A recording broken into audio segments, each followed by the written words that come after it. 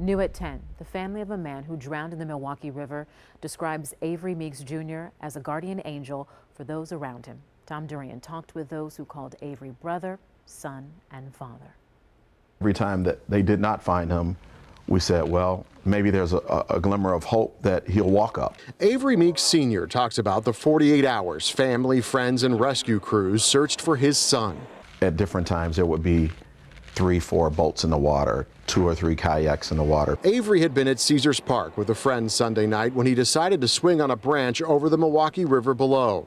That branch broke and Avery went under the water, only to be found by determined family members Tuesday night. He touched everybody in different ways, but everybody loved him. The outpouring of support, his family says, is attributed to how Avery lived his life. He has this aura of just joy, and he's just like the warmest person in the world.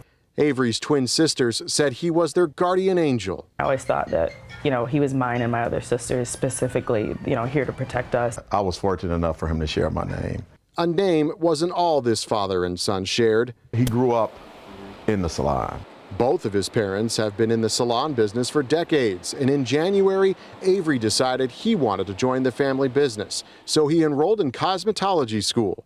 I had a chair waiting for him so I could tutor him. While that dream will not come true, the work of some of Avery's earlier talents, like photography, will live on, like his recent photos from the social justice marches happening around Milwaukee. The protests have been an important part of our lives and our journey, so it was important for him to document that. Avery Meeks Jr. leaves behind a 4-year-old daughter who family members say is just like her dad. Avery Sr. says he can't thank everyone enough who came out here to search for his son and the people that live around here. One person allowed the searchers to use their restroom. Another woman here grilled out for the people that were searching for Avery. Reporting over the Milwaukee River, Tom Durian, TMJ4 News.